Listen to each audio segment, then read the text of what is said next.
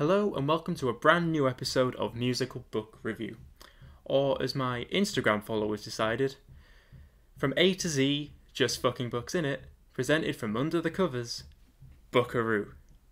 Cheers guys. But I'm only reviewing one book today, and it's one I've been looking forward to for a while now. It's Fleas Memoir, Acid for the Children. So what is Acid for the Children about? Well, it's basically Flea's origin story. It starts from when he was a kid, it starts with the very earliest memories he can remember, and then kind of follows his life from living in Australia to moving to New York, his parents going through a divorce, his mum meeting someone else, visiting his dad in Australia, going to a new school. It follows everything. You really get to know Flea, and it is fairly interesting. However, the book's written in I don't know how to describe it. I'm going to say a very Flea way. If you read a chapter of this book every day, it would take you a while to finish. Because, well, the chapters can be very short. They're very to the point and quite brief. I'll even show a chapter from later on in the book, actually, which is probably my favourite chapter. I just read it and it really gave me a chuckle. And it kind of sums up what this book is. There are obviously longer chapters, but some chapters will just often be around one certain memory or one certain event that happened, which kind of shaped his future. There's one really wholesome chapter where he meets Dizzy Gillespie at a gig. But then there's also another weird chapter early on where he talks about when he was in nursery school, how he could see up the skirt of one of his other nursery goers, and he just remembers kind of being just catching his eye, I guess. It's just kind of one of those weird things he kind of puts in there. But this entire book is just kind of him being really honest about things he remembers and things that kind of shaped his life.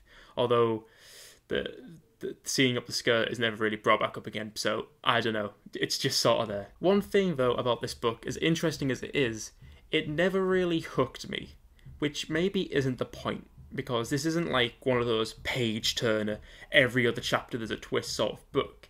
It's Flea having a genuine, honest reflection on his entire life. Well, I say entire life. This book is the first 20 years, except for a few paragraphs where it's future Flea talking for a bit. The unusual way this book is kind of written sort of reflects that. It's incredibly, not professional. But obviously, as the book goes on, eventually he does meet Anthony Kiedis, he meets Hillel Slovak, and he starts really getting into playing bass after playing trumpet for the first, for some of his teenage years.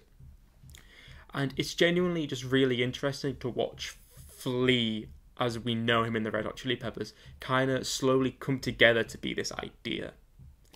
And yeah, although the book never really hooked me, and kind of the last quarter of the book kind of started to get a bit it had some really interesting bits and quite reflective, honest bits. I felt like towards the end I was starting to count the page numbers, wondering when I was going to be finished. However, we're now moving on to a whole new segment of the show, which I like to call Reading Goodreads Book Reviews.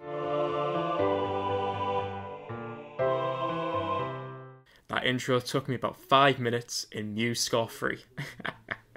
But yes, this segment basically is I'm going to go on book reads and read the reviews people have left for this book, just to get some other perspectives and also to give my own opinions on what people thought of this book. So let's have a look. I think I'll probably stick to the ones that maybe give it more of a low review, because I feel like the higher praise ones are just going to be people that just really enjoyed the book. I kind of want to find out people that maybe didn't enjoy the book too much. I feel like that's a better perspective to look. Okay. Here's a good one. It felt like he was holding me down and forcing me to listen to something that he thought was profound. I get what this guy means. Obviously, Flea is a very spiritual person and often talks about how he feels like he has a connection to life and to the earth and to music, which I totally understand. And then reading his memoir, where it's him reflecting on his life, the good things and the bad things and what he regrets, there are going to be times when it does sound a bit you ever get into a conversation with that one person at a party who thinks they're just the bee's knees and know everything about life and the universe? It can feel a bit like that. But feel like you can't avoid that when you're like honestly reflecting on your life. There are going to be times when you do sound a bit profound. You're trying to be profound. But 2 out of 5 stars just for that. Like that's a bit harsh. Anyway, this book is Yikes City. Flea waxes poetically about all kinds of vibing with the sound, connecting with Earth. Alright, yeah, this is what I must have read this. Anyway. Isn't this man 60-ish by now? Some of the fuck I found to be endearing, but most of it unfortunately pure gibberish. Yeah, there are a lot of short chapters in this book which are just like quick thoughts and just a bit out of nowhere.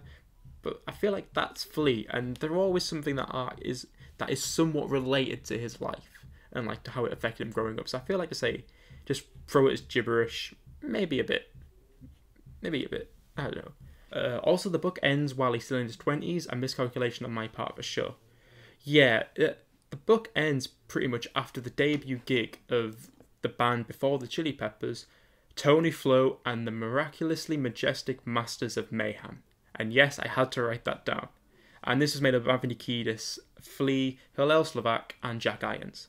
And obviously, after this, Hillel would sadly pass away, and the band would eventually form into the Red Hot Chili Peppers. So yeah, the book ends right after their debut gig. And honestly, it's a nice way to end it, because I feel like everything you need to know about the Red Hot Chili Peppers you can just find from interviews online. So this book is much more about the origin of Flea, and how Flea sort of became the Flea we know about. And I'm sick of saying the word Flea. Right, let's do one more negative review. I did feel like the book was a bit disjointed at times. I had a bit of trouble following the timeline. Yeah, because of the way it's written, it can be very disjointed. Although it does kind of seem to stay in order of how his life spanned out. But obviously Flea is working from memory. So, you know, at times it does kind of seem like there's just massive chunks of his life missing. But I feel like he can't go into every single detail about what he did when he was younger.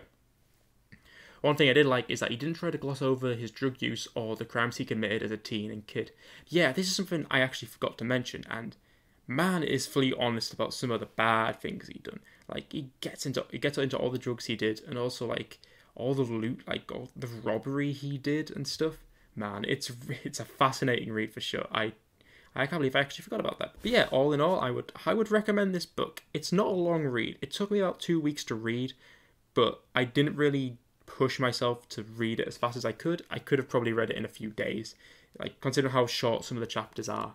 And it's only like 350 pages long. So I just recommend it to anyone who really wants to know a bit more about Flea. So, but if you're not really a Flea fan, then you're probably not going to enjoy this book too much. But thank you for watching. The next episode will be out next month, and a new episode of the podcast will be out next week. Thank you for watching. Goodbye.